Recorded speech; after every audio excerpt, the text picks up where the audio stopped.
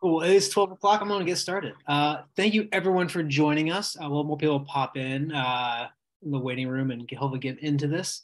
But we are super excited to have Georgina Terry with us today. Georgina is, as we were just discussing, the first female frame builder in America, possibly the world, and was the first woman to bring female designed bikes, specifically female designed bikes, to market. She's also the mind behind the iconic Terry brand. I'm sure we've all seen those saddles around if you've ever been to a bike shop, and the clothing line. And nowadays, Georgina is building custom-made bikes for people all across the country. So, Georgina, welcome. Thank you so much for joining us. Yeah, thanks for having me. It's great to be here. I was really looking forward to this. Awesome. We were very excited too. I guess start off with a couple quick questions. So let's go. I have a couple questions for you. Where are you coming from today? Your favorite bike ride, and if you had to bring one book with you on a desert island, what would it be? Oh man. Okay, I am coming to you from Penfield, New York, which is a suburb of Rochester. Favorite bike ride, Blackwater National Wildlife Refuge on the eastern shore of Maryland, which is, I went down there several years ago and absolutely fell in love with it. I almost missed my cousin's wedding, which was my main reason for going down there, but the bike ride was so good. I kind of thought, gosh, can I just keep doing this and skip the wedding? But I did go to the wedding in the end. And wow, the book, what would the book be? Hi. That's a really hard one. I don't really know what the answer to that question is, to tell you the truth. Okay. Let me think about it as we go on, and it'll pop into my head and then I'll tell you. Okay. Well, let's implement that right now with favorite flavor of ice cream. We got that. Oh, chocolate. Absolutely. Perfect. Right away. I have to think a millisecond about that one.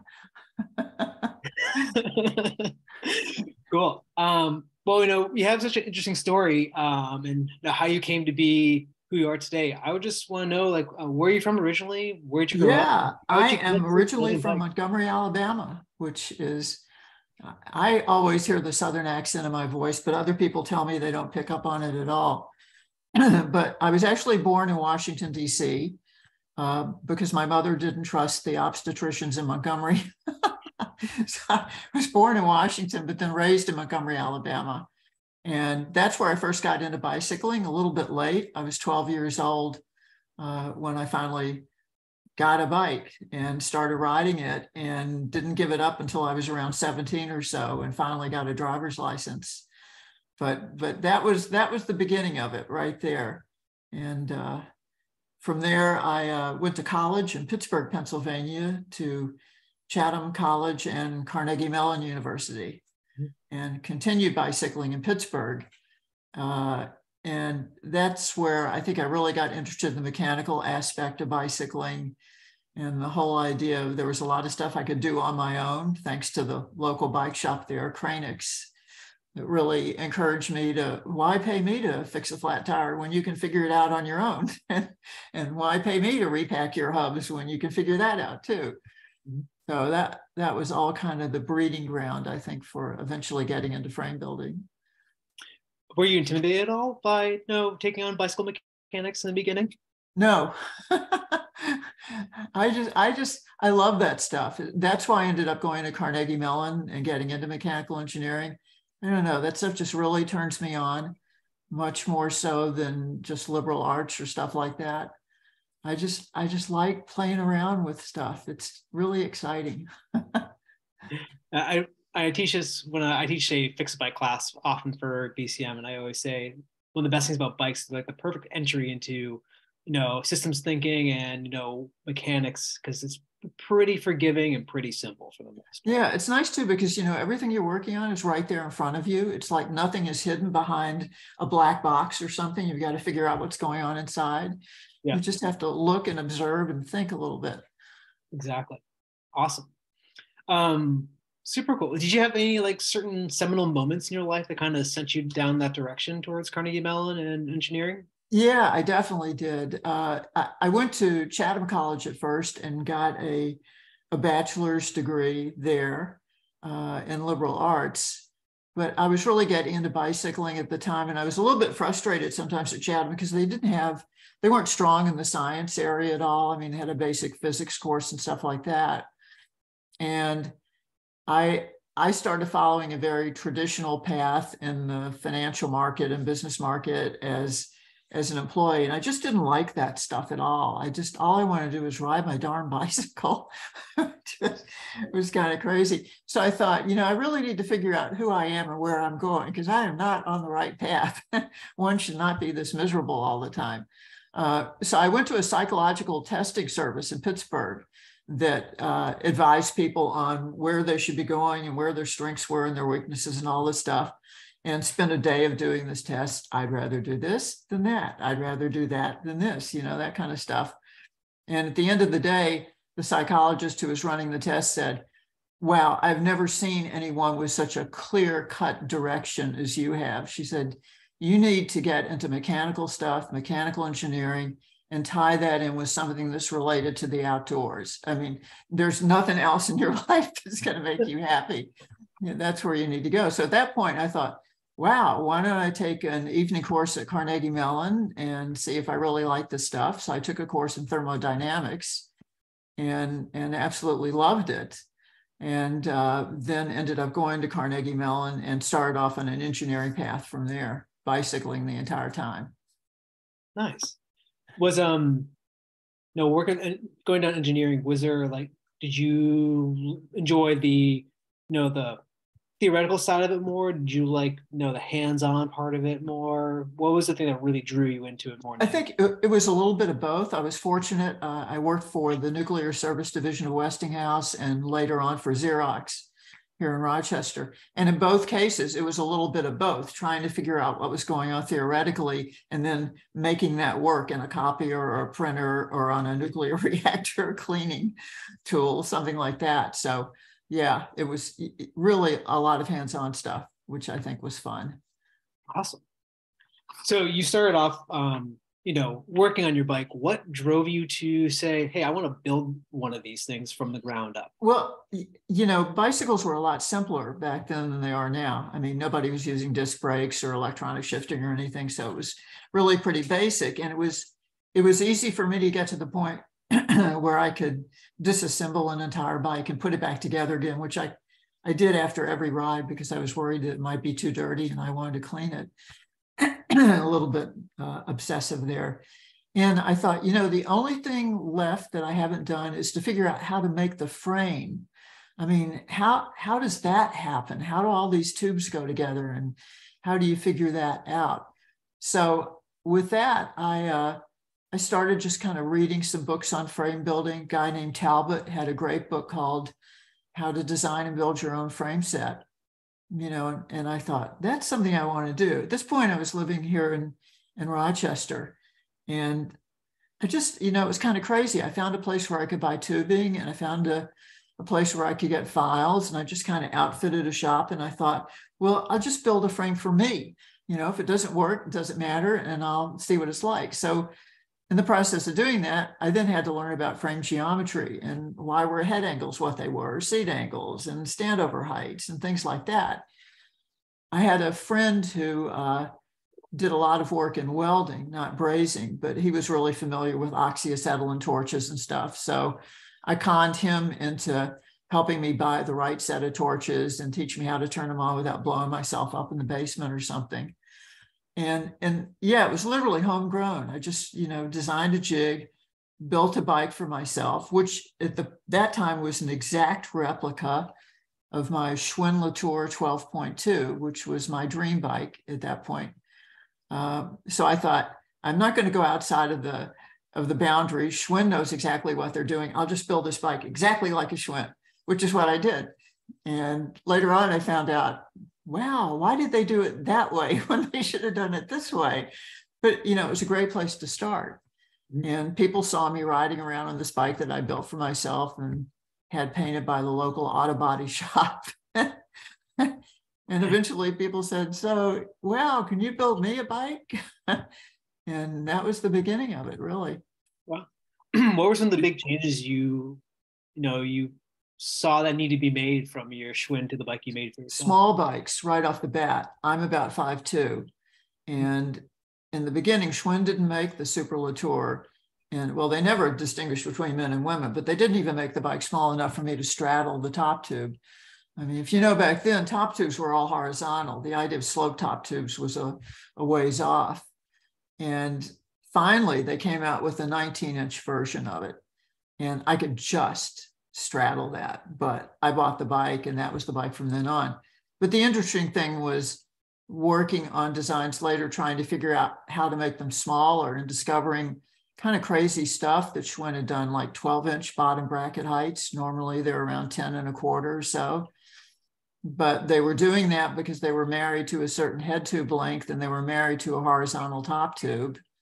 And that was the only way they could go. So, I had to figure out how to get around things like that. It didn't lead me to a slope top tube until much, much later, because I really stuck with a kind of a traditional design. But then the other thing was just the reach to the handlebars. I have a fairly long upper body, so I didn't notice it really that much, but a lot of potential customers were always saying how stretched out they felt on their bikes, women especially, not really for men. And that led me to finding a builder by the name of Bill Boston, who out of Connecticut, I think, Delaware maybe, who was at that time building a bicycle with a smaller front wheel than rear wheel, because he realized he didn't have to compromise anything in terms of the bike's geometry to do that. It worked beautifully. It handled normally. There were no drawbacks. The rear wheel was full size, so the gearing was identical, but you could actually reach the handlebars, feel in control of the bike. And not only that, you could really lower the top tube for smaller riders because you weren't running into this issue of this big front wheel chunking everything up in the front end of the bike. So I talked to him about design. I really felt like that was his design. It turns out that design's been around since the 1920s, or really early. They were used on track bikes with the front wheel actually flipped around the other way, so a track bike could follow behind a stayer and get really close and get the draft. So the idea was around, but I said to him, I'd love to build this design, but I feel really funny. I mean, this is a Bill Boston design. This is not a Georgina Terry design. Can I have your permission to build this? And he said, yeah, do it, because until more people do it, it's not going to be accepted. Mm-hmm. So that was kind of the beginning of it. I started using that on smaller bikes. Interesting. Why do you think is that, that never really caught on in the industry overall? Because I feel like for the most part, we were all into the same wheels. The industry is so crazy. I mean, if the front wheel is smaller than the rear wheel, I've got another SKU to worry about inventory wise. And, I really don't want to do that. I'd rather figure out how to do it with two of the same size wheels, which they've done to some extent, with 650C and now it's 650B. They're slowly getting away from that, saying, let's just go back to 700. That can take care of everything. I think what the industry did to some extent to try and address this problem was the introduction of the slope top tube, which I think came out of Giant originally, maybe. And to me, it was just kind of a backwards way of doing things. Yes, more people can straddle a slope top tube, more smaller riders can, but you still haven't addressed the issue of the reach to the handlebars. And not only that, now you're saying you can make fewer sizes because with the top tube sloped, more people can stand over it, so you don't have as many SKUs. So it just kept coming from the wrong direction. It's like, what's cheapest for us? What's going to help us sell more bikes? What's the marketing angle? But to me, none of it was, what about the rider? I mean, we're building these bikes for riders, not for our business plan somewhere. I couldn't resonate to that. It's the story of my life. I can't resonate to anything, but okay, keep going. So was that like one of your inspirations then to start Terry Performance Bicycles? Yeah, Terry Precision Bicycles. And the reason was, not as much to build the bicycles, but to get away from working for someone else. Because, this is a terrible thing to say in today's world, but I am not a team player. I am absolutely not. I recognize that as a weakness, and I try and stay out of situations where I have to be a team player because it just doesn't work well. So I thought, boy, if I can just start my own business and do my own thing, that'll be perfect. I'll be happy. It'll be great. And yeah, that's what happened. Yes. So, what was it like, starting a bike building company and, entering that industry as a woman? It was fine because I was flying so under the radar that I don't think any big companies really knew who I was. And if they did, it was like, who is this little woman up in Pinfield doing these little bicycle frames? We don't need to worry about that. It was really exciting, though, because when I started, there were a lot of huge bicycle rallies all over the United States, the Great Eastern Rally, the LAW National Rally, and they would attract thousands of riders. So I could go with my custom bikes and set them up and let customers take them for a bike ride to see if they liked it. And that generated the sales. I was also incredibly lucky because as I expanded, I didn't really know anything about painting. I had to take the bike somewhere and get it painted. And there was a lot I didn't know about how to get into production mode with bicycles. One-off, yes, but you need to do more than that. And one day I was thumbing through, if anybody remembers here, the LAW National Bulletin, which came out every month, and you could look in the back and find all these ads and great bicycle rides. And I found this ad. This guy said, "Hey, I paint bicycle frames. If you're interested, give me a buzz." And he signed it Brian. And I noticed that the area code was on the eastern side of New York, up around Clifton Springs, not Clifton Springs, but further out north of Albany, that area, Boston Spa.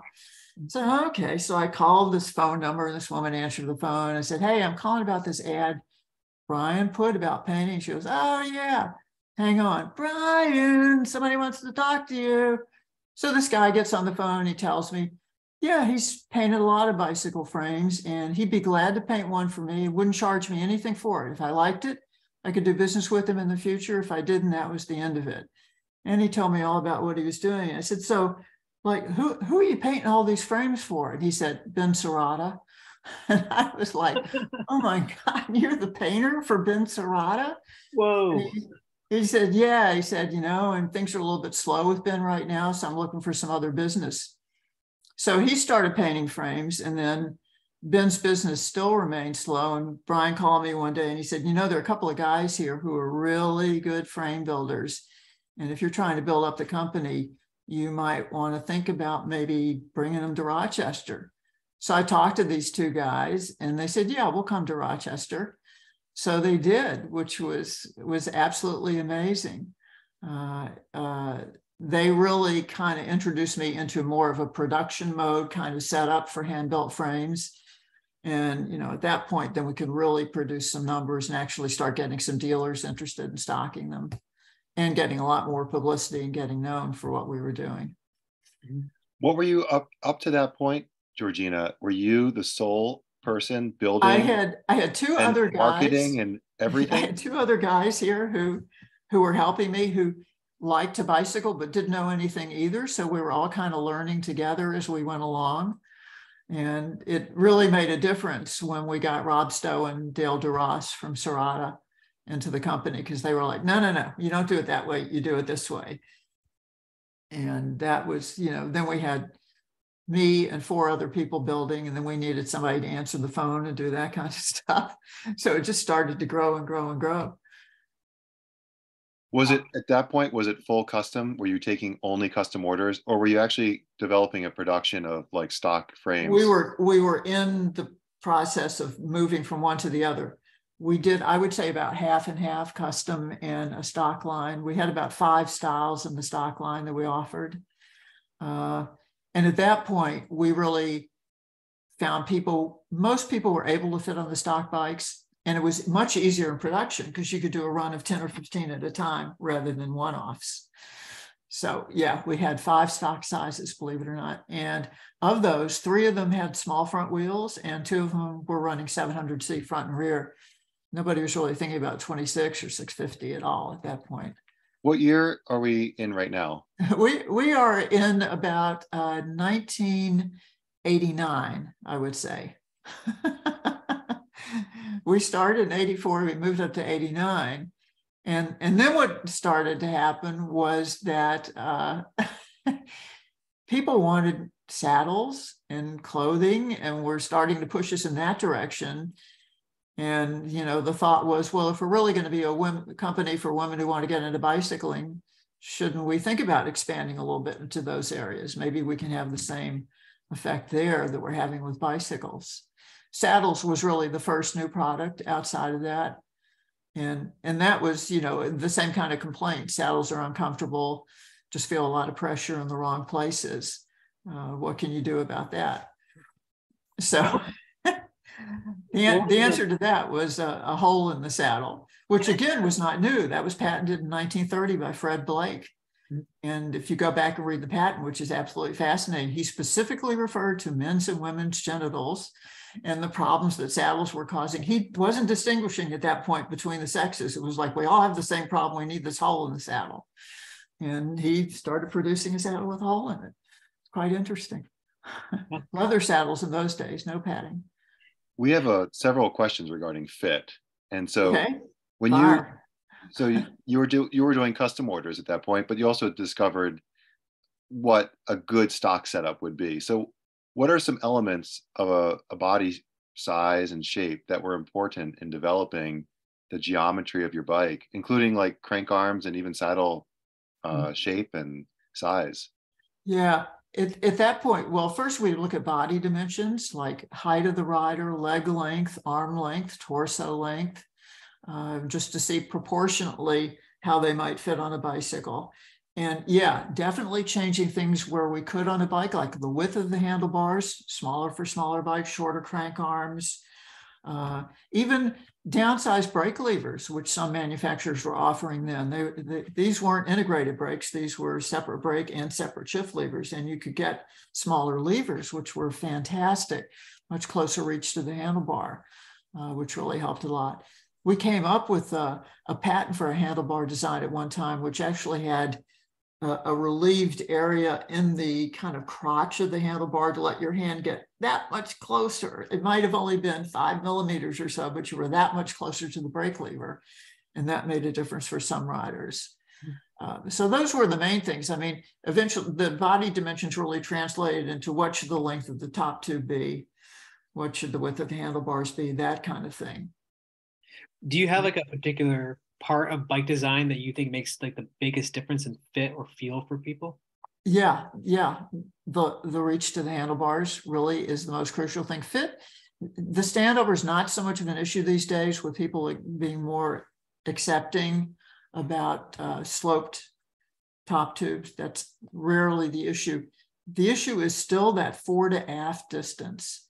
I mean, I fight with that with virtually 60% of the designs I do, because you always, when you build a custom bicycle, versatility should be at the top of the list along with the fit, because I hope that you're going to be riding that bicycle 20 years from now, but probably 20 years from now, something's going to change in your physiology, and a bike that was comfortable right now may not be comfortable 20 years from now. So we want to make sure, can you put a different stem length on it? Can you change the position of the saddle? Those kinds of things, because yeah, a bike is a lifetime investment, I think. Especially if you're buying a custom-made bike, you'd want it to be a lifetime. Yeah, and especially if it's made of steel or titanium, which is a whole other discussion we could have. But Georgina, were you working as a sole developer at this point of these ideas, or I am, because I sold the company Terry Precision Bicycles to an investor in Vermont in 2009, I think. And I retain the custom bicycle side of it. So yeah, what I do now is I don't build anything anymore. I design everything. And the bicycle is built by Waterford, Richard Schwinn's company. The irony of all this, that I started with Schwinn and now I've come back around to a Schwinn connection. They do the building, and then I work with a local dealer with the customer, send the frame and fork there, buy all the components. We put it together exactly the way she wants it. And it's nice because the independent bicycle retailer gets the benefit of this as well. It's probably not a sale she was going to make anyway, given the price point and the nature of the custom bike. So it's added business for the shop, which is great. And I also have a professional fitting done, which is part of the bicycle's price, because the fitting is so crucial and it's so developed this time in bicycling history than it was when I started. When I started, bicycle fit was really simple. I mean, could you straddle the bicycle? Yes, I can. Okay, the bicycle is pretty much the right size. If you held your hand horizontally and put the saddle nose at your elbow and the tips of your fingers at the ends of the handlebars, did they meet? If they didn't, the handlebars were either too close or too far away. So you would make that adjustment with the stem, and then you check the saddle height. Is your knee almost completely extended when your foot's at the bottom of the pedal stroke? If you pass these 3 tests, the bicycle fits. I mean, it was so simple and so naive compared to what we do now, which is just radically different. And for the most part, really good, but it takes a super, super good fitter to understand how to use the tools that are available and make sense of them, rather than just reading the numbers off and going, okay, yeah, the number says this, there's more to it. Do you feel like it's important for people, if they buy a stock bike nowadays, to get a fit? Or Yeah, I definitely do. And to me, a fit is not 5 or 10 minutes on the bike. That is not enough time for a really good fitter to know what's going on. So if you're looking for a stock bike, search out a shop that really believes in the fit and how important it is, and will spend the time to get it right. Awesome. So you had talked a little before about making mixed mixed wheel size bikes. I mean, we kind of talked a little bit before, but why do you think it seems like bicycle design has kind of gone a little bit further away from the tradition than it was before nowadays with Jones and all these other companies? Why do you think we see more alt wheel size bikes besides it says skew? Is there still like a stigma about it, do you think? Yeah, I think there definitely is a little bit of a stigma about it. And I do think it still comes down to just trying to keep the cost minimized. But what else has happened is that people are becoming more interested in different wheel sizes. I mean, the 26-inch wheel size, which we long associated with mountain bikes, is available in some drop dead gorgeous tires now that are narrower tires. And what is narrow these days? Narrow used to be 23 millimeters. Narrow now is 32 millimeters, because we're understanding that it's not a super high pressure skinny tire that gives you the most efficient ride as a rider. It's a more supple tire, it's lower tire pressure, it's a wider tire, because you really want the tire to be absorbing the shock, not the rider's body. But you have this feeling when you're on a bike that has a high pressure narrow tire. It's like, oh yeah, I'm really going fast. You're also being jolted to pieces in the process. But so accepting that. And then, there is also the 650B size, which is somewhere between 26-inch and 700C. That's making a comeback a little bit. It's kind of interesting when you look at Canyon, for instance, which until recently offered a women's line of bicycles. And they did use a smaller size, but it was a 650B. They just didn't want to quite make the leap down to 26. And now they don't make women's bikes anymore. They just make smaller size bikes because women can ride anything. The only company that I know of that's really still hitting that market hard is Liv, which is Giant, essentially. It's a fully owned division of Giant. And they seem to be one of the brands that have been doing it the longest as well. They seem to be one of the more committed brands. Yeah, absolutely. I mean, when you look at the money they spend into it, they put their money where their mouth is. They support women in cycling in all sorts of ways, not to mention a really incredible professional bicycle team that's riding. And hopefully they'll keep that up. I mean, it would be great. My only thing that I keep thinking about Liv, why don't you come down in your wheel size? Because they're still at 700C. They will not come down. And they can't make that move for some reason. I mean, the owner of the company, the president of the company, is a very petite woman. Mm-hmm. But Yeah, I don't know what it is with these tires. It's crazy. So we know we talked a little bit of tires. I'm kind of curious a little bit, kind of curious to see your thoughts on or hear your thoughts on material because it doesn't seem like you work with like carbon fiber. You strictly steel only, or do you have other materials you like to work with? I offer steel or titanium. Okay. And Waterford only builds steel bikes. So when I need titanium, I go to Philadelphia and use Belinky for building. He's building in titanium and is excellent. But yeah, I've owned a carbon fiber bike, a really nice one at one time. Calfee built it, so it was a really good bike. But I couldn't warm up to it for some reason, even though I had him build it to exactly the specs that I knew would fit me properly. And my naivety, I guess, is that I'm not really totally trustworthy of the material. I am in forks, I think, more than anything, oddly. I mean, there was just a recall a couple of days ago for 9,000 carbon handlebars. Yeah. We're tracking where the brake lever's clamped on, which is understandable, I guess.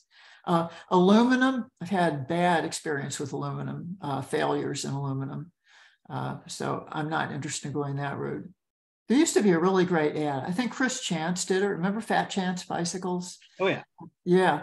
He had this great ad when aluminum was really becoming popular.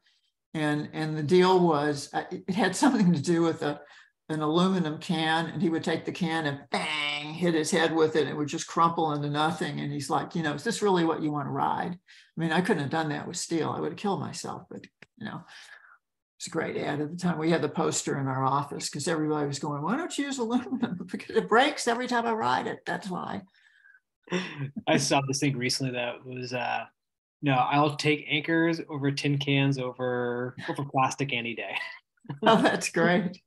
I have to Yeah. remember that one. Yeah. So I guess one question I have for you is, you've made a bunch of different bikes. Is there a particular bike that you've made that you are particularly proud of, or is your favorite, or a style that you really love? Wow. I guess the style that I really like is still the kind of classic conservative style where you actually make a lugged frame instead of tigging it. I mean, those looks to me just never go away.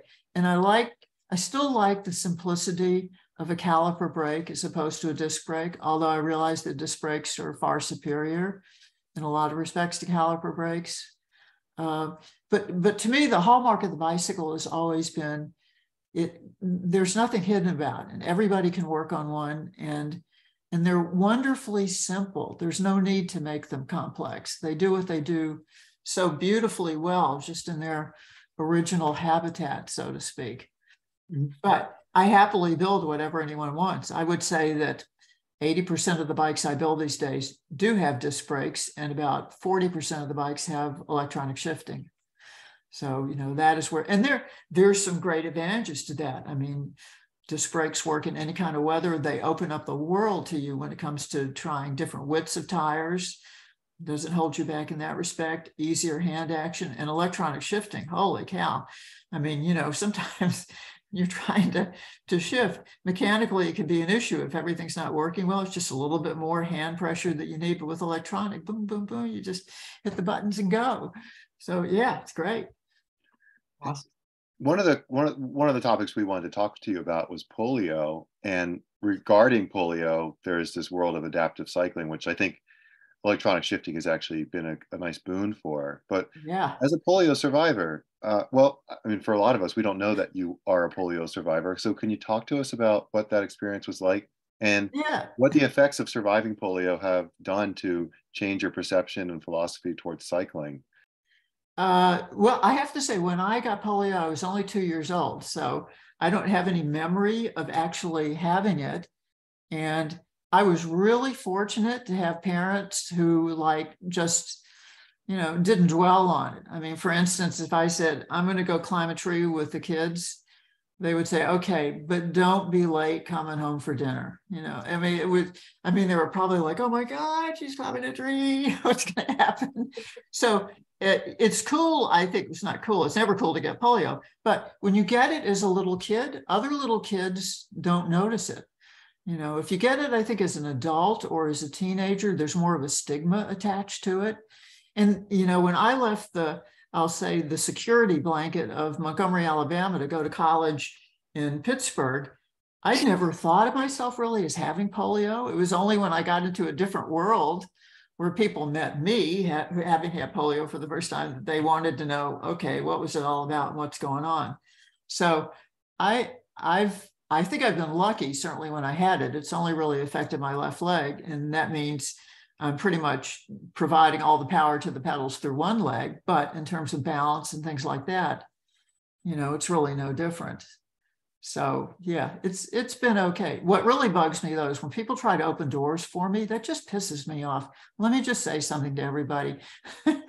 When you see somebody headed for a door with crutches, they can open the door.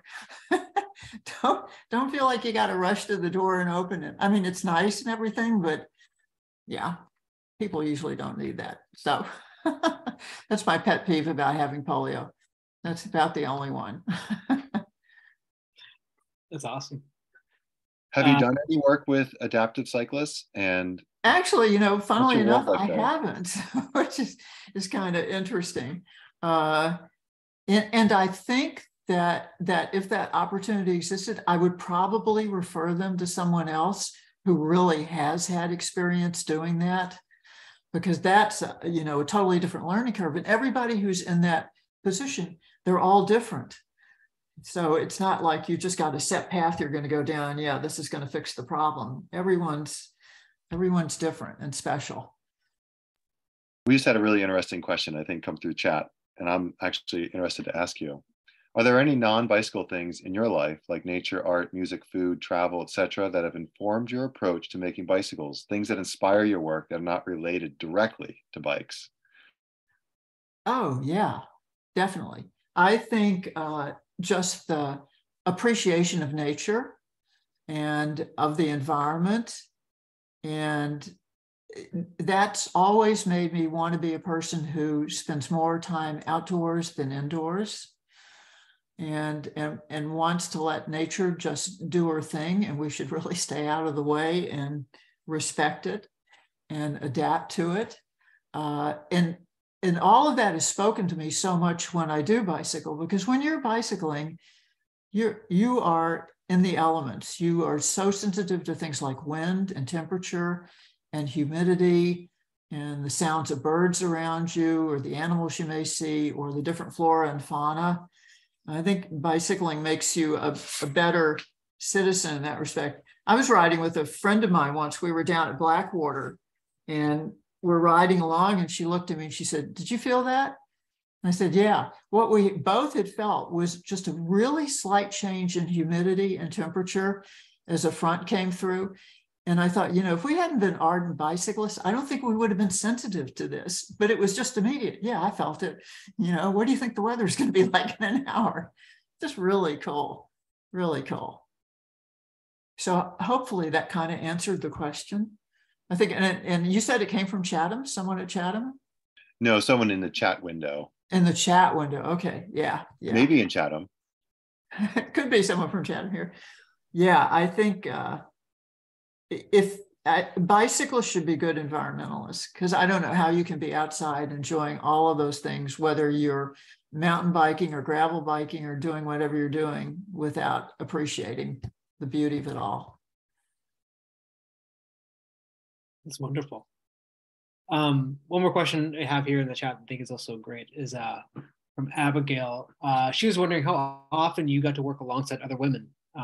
Did your women-specific designs come mostly from personal experience and feedback from customers, or input from other folks in the business? They came definitely from customers, for sure. I mean, when I first started bicycling, and even when I first started doing the frame building, other than the fact that I had trouble straddling bikes and needed a smaller bike, I never really thought that much about smaller women or about women in general. It was only until lots of women started coming to me saying they were uncomfortable on their bikes. I mean, when a guy wanted a bike, it was because he wanted to put these components on it, or, you know, certain ways of painting the frame or whatever. But with women, it was, I am after comfort. I love the bicycle, but I really want comfort. And after I started hearing that from more and more women, I thought, why are all these women saying this? Are they different from men in some way that I'm not thinking about? And that led me to start looking at women's anatomy in terms of lengths of their arms and legs relative to men.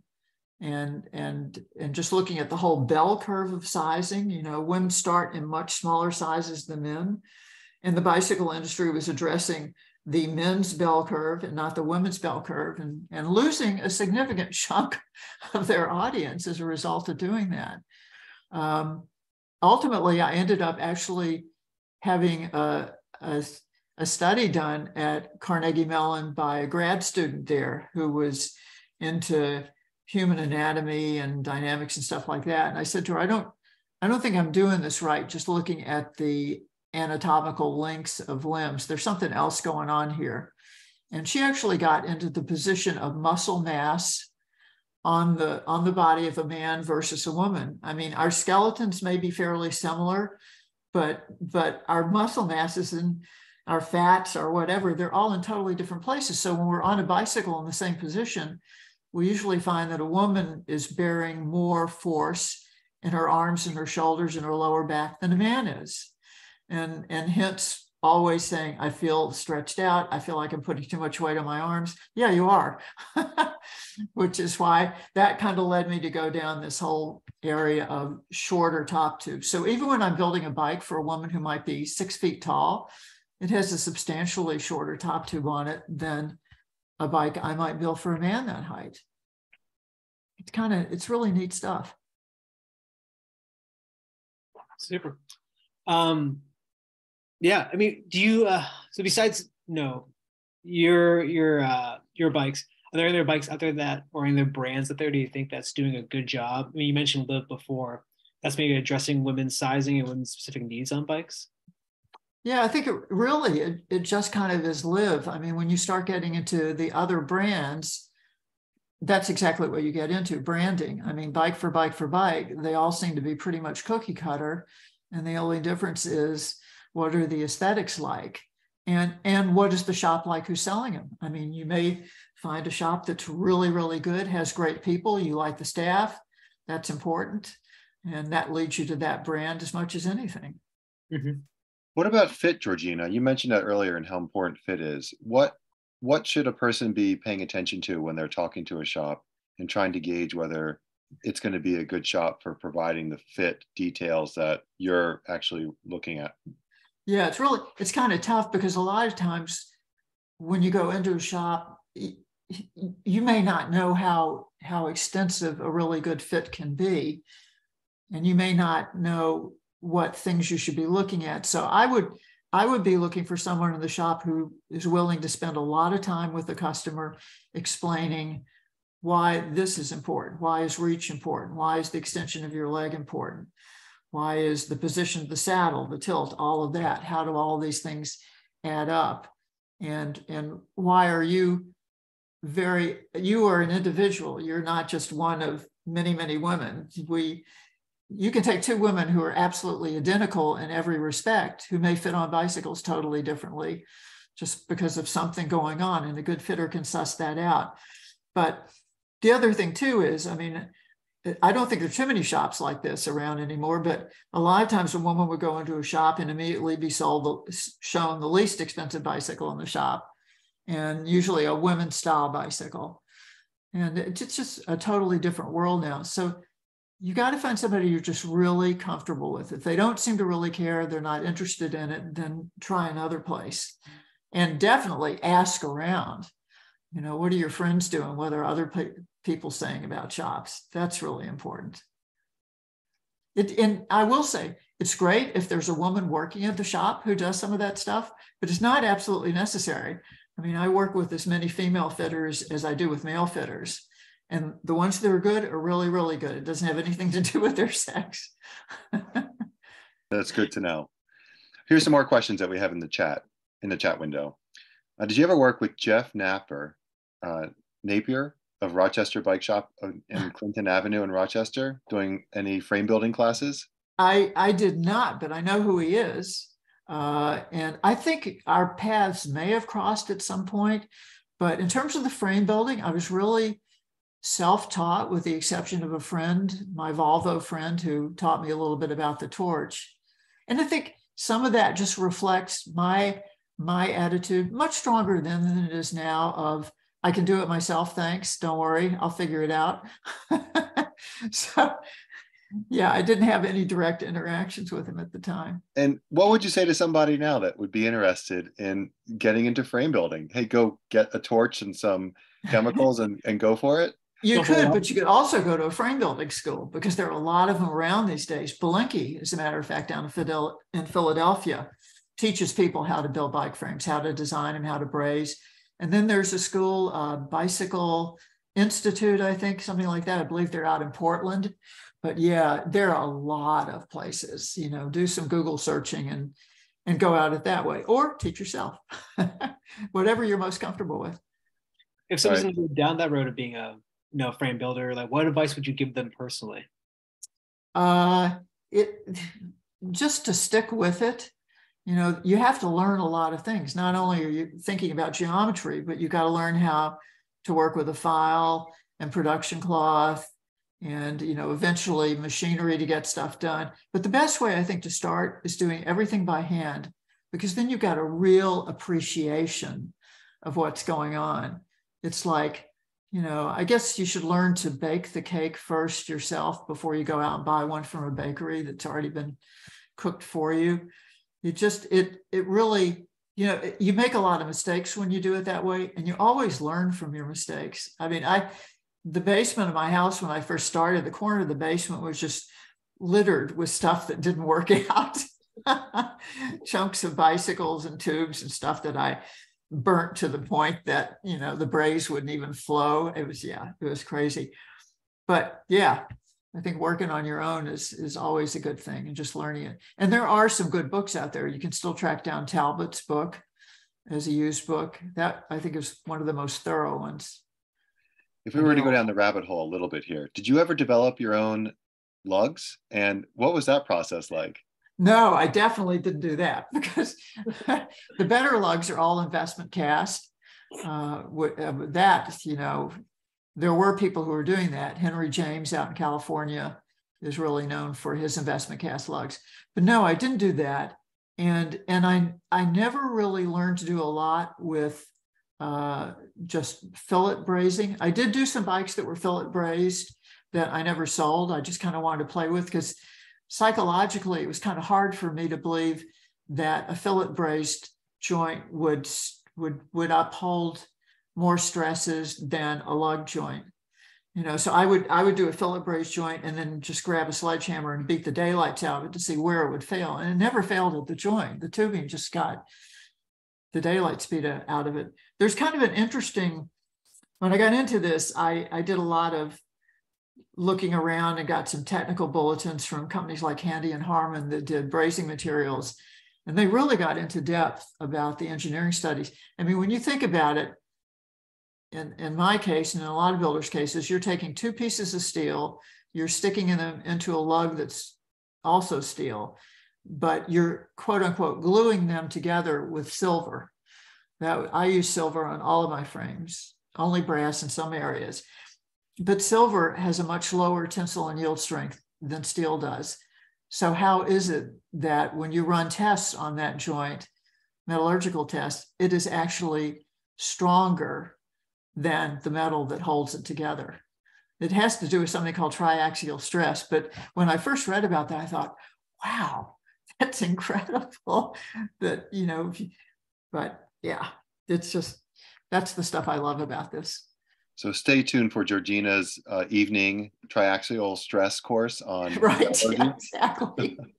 The funny thing was, Handy and Harman really couldn't explain it either. They just kind of said, well, it's not a well-known phenomenon, but it's triaxial stress.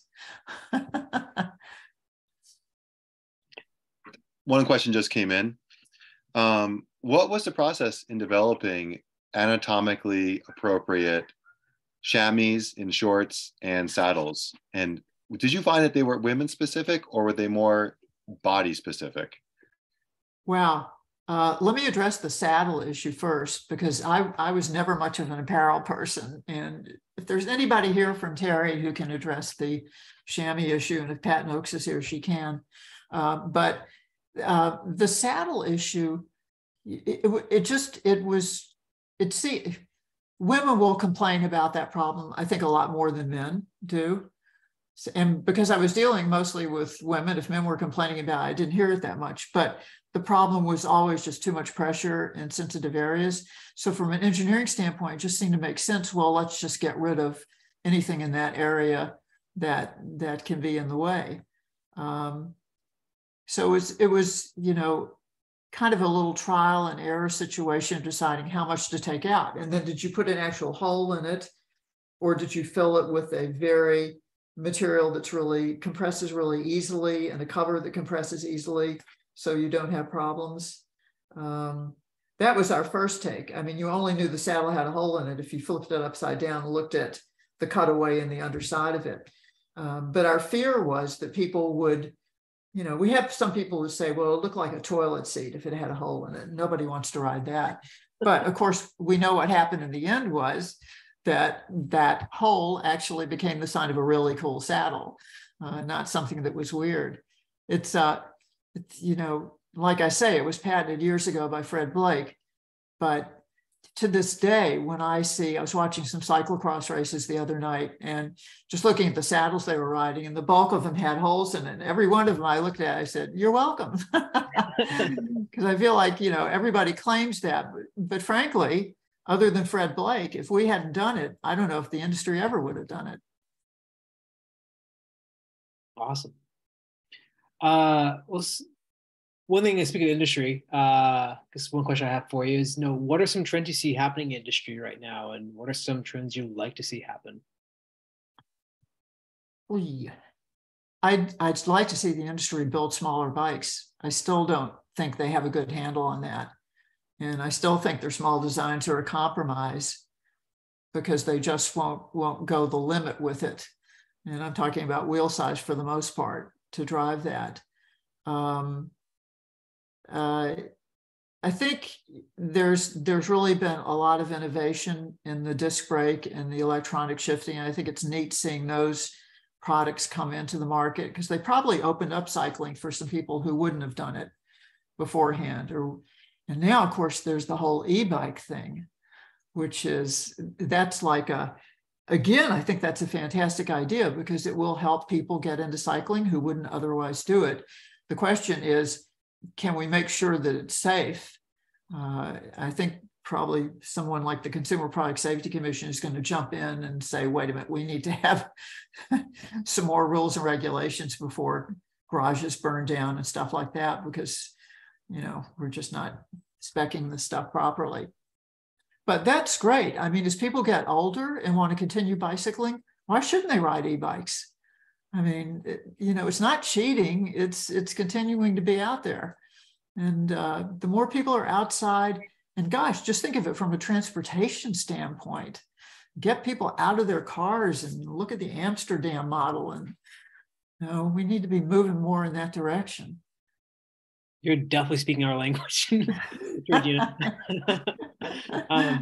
So are we going to see a Terry electric bike anytime soon, do you think? Well, I'd have to go back to school into electrical engineering to do that.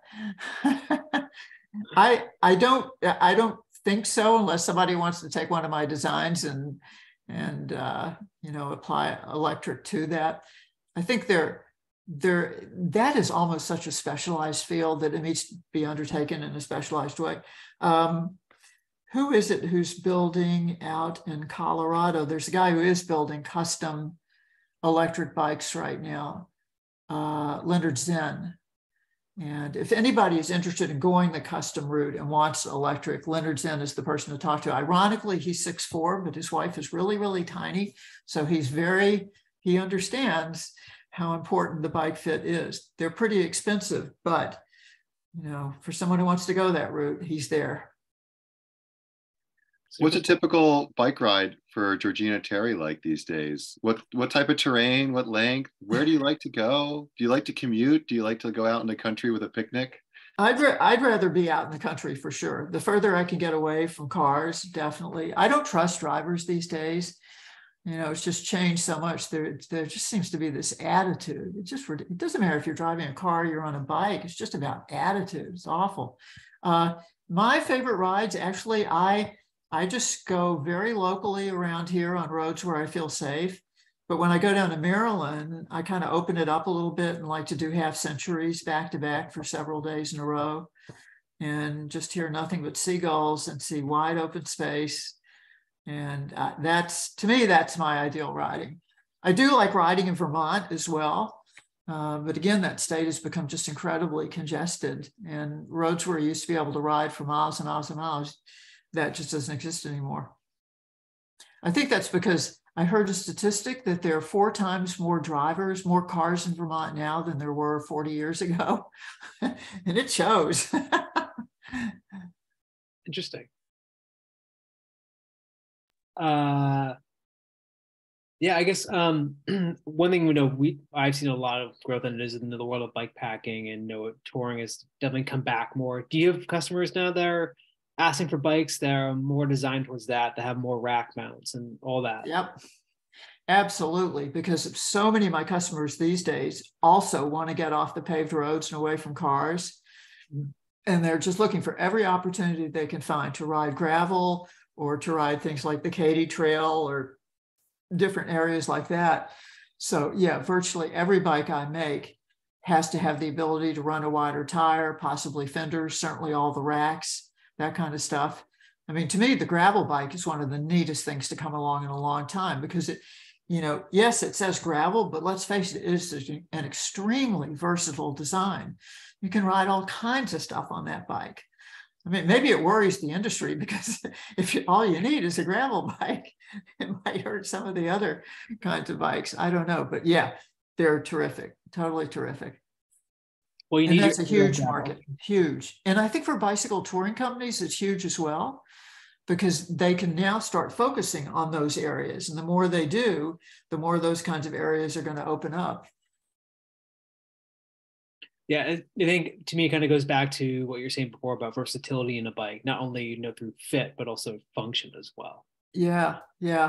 I think the sad story in this country is that, I mean, it's great that we're getting the idea of going off-road and doing that kind of stuff, but there's still so much to be done in the way of commuting and just changing lifestyles and how we build communities and all of that. I mean, the bicycle can do so many incredible things. Not only save you money on gasoline, but get your body in good shape at the same time. It's a great world. It's awesome. Do you have any big adventures that you are excited that you would be excited to share with us, as far as like something you'd like to accomplish in 2023? Wow, I actually know. I think it's just going to be working more and more with bikes. And, the more I do, the more I learn about proper bicycle fit. It's the gift that kind of keeps on giving. So hopefully I'm going to continue to learn more in that direction and make my bikes even better and better. But nothing crazy on the horizon. No, not at this point. How much time do you spend, Georgina? We're running very low on time, speaking of that, but how much time do you spend fiddling with your bikes on, like, let's say a ride to ride basis, adjusting the handlebar height, switching out a drop bar for a flat bar, and experimenting with these different changes and how they affect the quality of your experience? Actually, I don't really spend that much time on my own bike doing that. I think because I've got it so dialed in, it just seems to keep working a lot. But I think I spend more time in CAD programs, just fiddling around, looking at changes in geometry and how to push the envelope a little bit to get to better fit and more versatile fit. At some point, I got to build a bike for myself that has electronic shifting and disc brakes and all that, just to go down that route. But it seems like I'm so busy doing other stuff, I never quite get there. But I do love maintaining my bikes. That's one of my favorite things to do. I mean, just spending an afternoon cleaning it and lubricating it and all of that. It's just like total zen.